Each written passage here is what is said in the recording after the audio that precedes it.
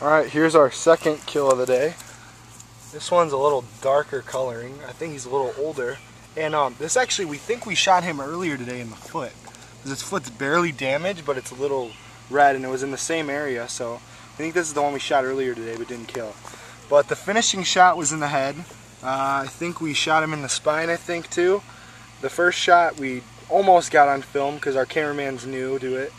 He's going to get gooder. He's going to get better, though. He's going to get a lot better. Alright, let's get back to our guns. Here we got the Grizzly 840C. Very good by Daisy. It's been performing amazing today. We got the Beeman 500, Beeman 500 series, 1.77 cal.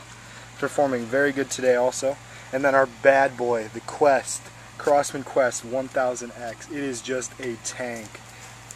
At 1,000 feet per second, it is amazing. We got our glasses that we use for safety, our Bushnell binocs, and yeah, that's a wrap, boys.